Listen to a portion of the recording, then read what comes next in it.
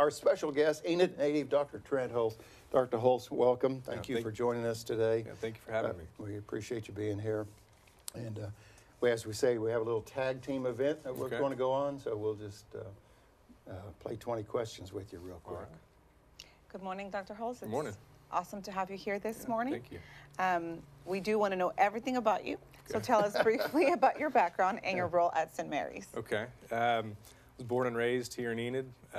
Went to Enid High School, graduated from there, and then went on to OU to receive my undergraduate degree. And then that was 4 years, and then I went on to medical school at the Health Science Center in Oklahoma City. That was 4 years, and then I did my 5 years of orthopedic surgery residency at OU in McBride down in Oklahoma City. So, and then right after that, came back home. So, good to be home. And Dr. Hulse, doing some little preparation for our interview, I was looking on some information in regard to baby boomers. I fit into that category, and they were listing the top 10 health concerns for baby boomers. And some of the topics were heart conditions, Alzheimer's, cancer, depression was one of those, and also diabetes, and the list went on. But also, one of the concerns, the top 10 concerns, was arthritis and joint replacement. And that it really kind of surprising to me. The cancer and the heart, those all kind of fit in there as a baby boomer. But would you, right off the bat, would you define arthritis, and why has that topic, joint replacement and arthritis, why is it an issue for baby boomers?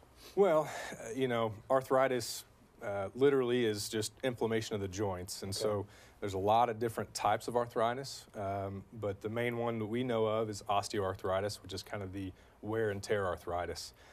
So that's the one that is more associated with age. And so as the baby boomers are aging, they are experiencing some of this wear and tear arthritis. And then, you know, it's something that you can't avoid.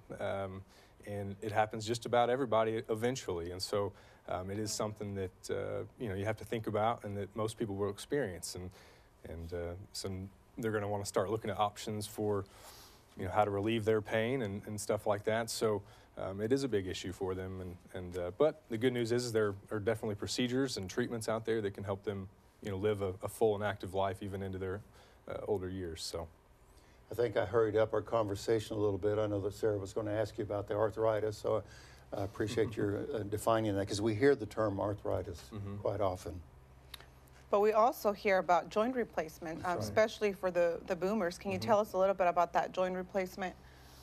Yeah, you know, the most common ones that are performed would be the hip and the knee. There are also other joints that can be replaced, shoulders and elbows and things like that. But I think the most common ones are the hip and the knee. And so specifically for us here in Enid, me specifically, I operate at St. Mary's mostly, and they have a wonderful joint institute that has a whole program preoperatively and postoperatively for joint replacement. You know, it's a big surgery to get your joint replaced, but nowadays the recovery has been advanced significantly than it was before. You know, it used to be people be in the hospital for weeks at a time after their joint replacement. Now they're staying 1, maybe 2 nights, and then they're going back home. So, so it's really, the advances have come a long ways, and so it's not something to be super scared of anymore, because it's a really good option once you get to that point of arthritis. Dr. Hulse, I fit into that baby boomer category, but I also was a person that's had an active lifestyle. I ran competitive in high school and college, and I've run marathons and just been active all my life. And I did so thinking that it was going to keep me healthy. I wasn't going to have aches and pains. Right. But several hours ago when I woke up this morning, there was a lot of aches and pains when I'm getting out of the bed. And I'm thinking, this is not what I signed up for. I've stayed active all my life so I wouldn't feel this way. So I have those aches and pains. When do you know it's time for the knee or joint replacement? When does a person say, okay, I can't take the pain anymore and I've got to do something? Right. So, you know, like I said, it is a big surgery, and it's a big decision to undergo a joint replacement. And so, you know, I think you have to get to the point, like you said, that you just wake up and tell yourself, I just can't do this anymore. You know, I need to do something else. I've tried everything. I've tried exercises and injections and all the different treatment options, And what I tell my patients, that it is a big decision, so you need to make some life plans around that. But your body's going to tell you when you finally realize and you wake up and you say, I can't do this anymore. I need to do something else to be able to walk pain-free. And so that's what I tell my patients. You can have bone-on-bone arthritis that people like to talk about, but I see plenty of people with bone-on-bone arthritis that are doing just fine. They can manage it symptomatically.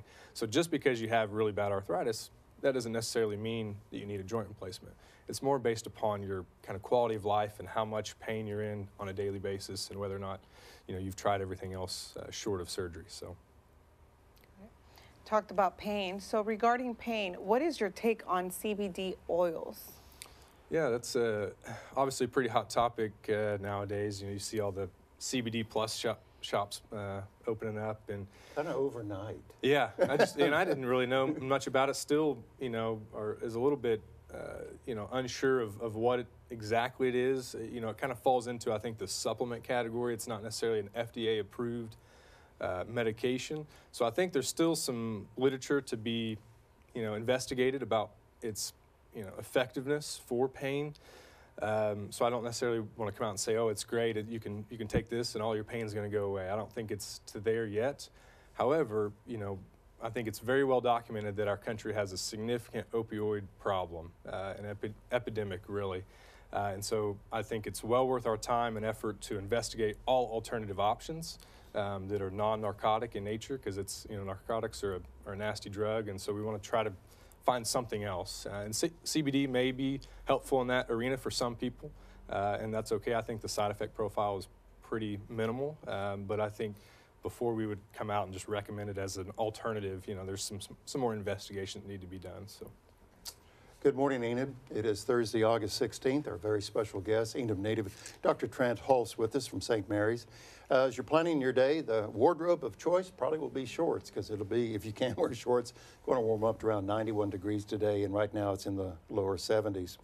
I talked a little bit earlier, Dr. Hulse, about the fact of my mindset, if I stayed active and exercised, that I'm not going to have any aches and pains later on.